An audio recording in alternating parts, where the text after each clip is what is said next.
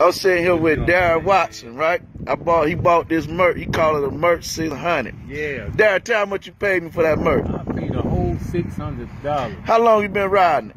Oh, about a year and a half now. How much problem you had with it? You ready to trade it in for a new one? Yeah, what?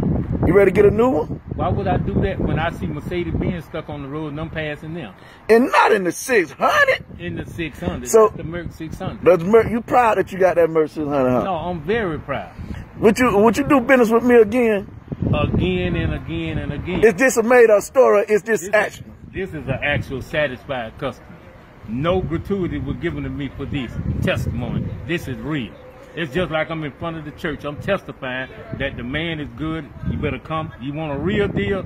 Come see the real deal. And his name is Mr. Time. Hey, so that little Merc 600. That's 600. You paid 600 for it. You paid 600 for it. No under the table. No extra fees. No this, that, and the other. Straight out. 600. 600. And you been driving a year.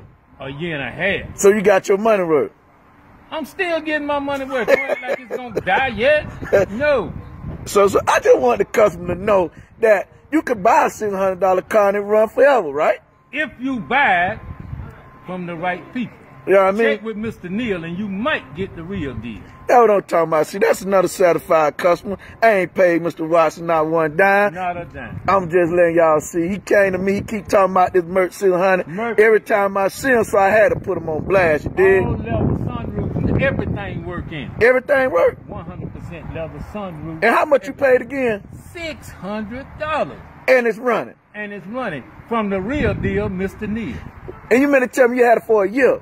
A year and a half. Oh, you keep correcting me on that half. All right, they said I wasn't gonna make 6 months, but they say a lot of things, so they are wrong. Now let me ask you one question. You ain't got to blast it, but you were asked one time that you want to go out of town, that you want to ride with them, or you want to drive your car. How you feel? Somebody had the audacity to say, "You want to ride with us, Brother Darryl? You know your car might not make it." I think I went past everybody. And you made it home before everybody. I made it there before everybody. I made it home before everybody. And you still ride. I'm still the first one at church and the last one to leave. They got to sit there and make sure everybody crank. They leave me because I know I'm a crank.